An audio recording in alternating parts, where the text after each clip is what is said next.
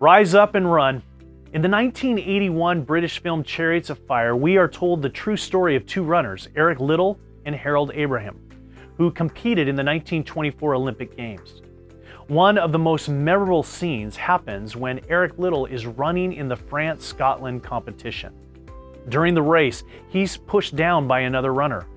He trips and falls as the runners continue running toward the finish line. But Liddell refuses to give up.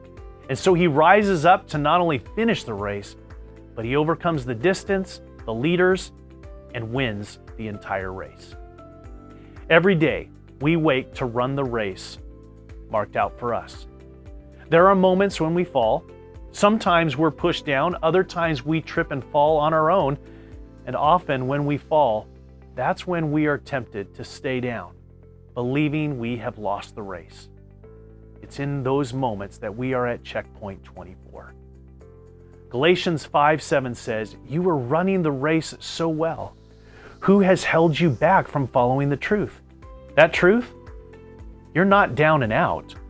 The truth is you're down and ready to get up again.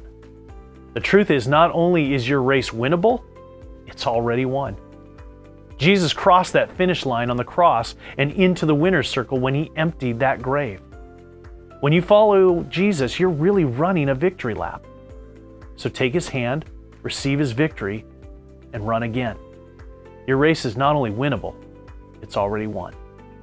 The decision each of us face in those moments is whether or not we will rise up and run again. Don't give up. Don't give in. This is discipleship. Following Jesus, being changed by Jesus, and committing to the mission of Jesus.